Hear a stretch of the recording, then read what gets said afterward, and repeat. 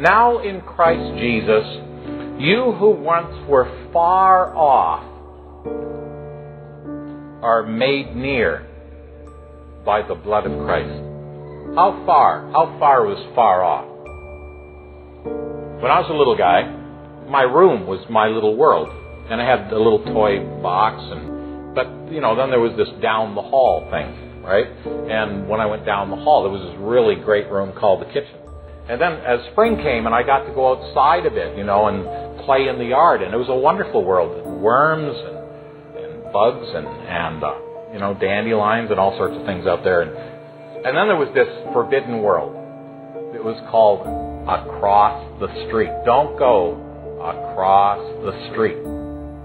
And then there was this place, it was so far away, I'd never think of going there myself. It was called Grandma's house. It was a wonderful place. And sometimes we'd pack up and we'd go to Grandma's house. And, as I went to school, I discovered that actually we lived in a province called Ontario. And you could travel 3 days, 500 miles a day, and you wouldn't get to the western border of Ontario. And you could travel the other way a day's journey to get to the eastern border. And then I found out that Canada was this huge country, 5.5 time zones across. It was 4,500 miles from coast to coast. And then I found out that actually planet Earth, it's just a little speck in our solar system. The sun was 1.25 million times bigger. And then I started to hear about light years, and 700 million light years. They're talking about finding stars out there.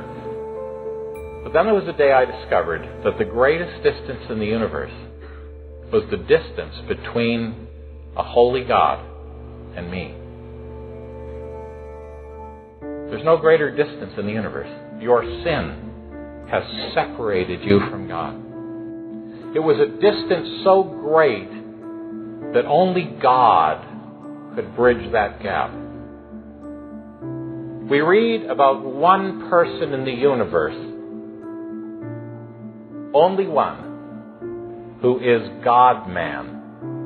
Only one like him. And he was the only one who could be the mediator, who could touch both sides. You remember, this was Job's longing, wasn't it?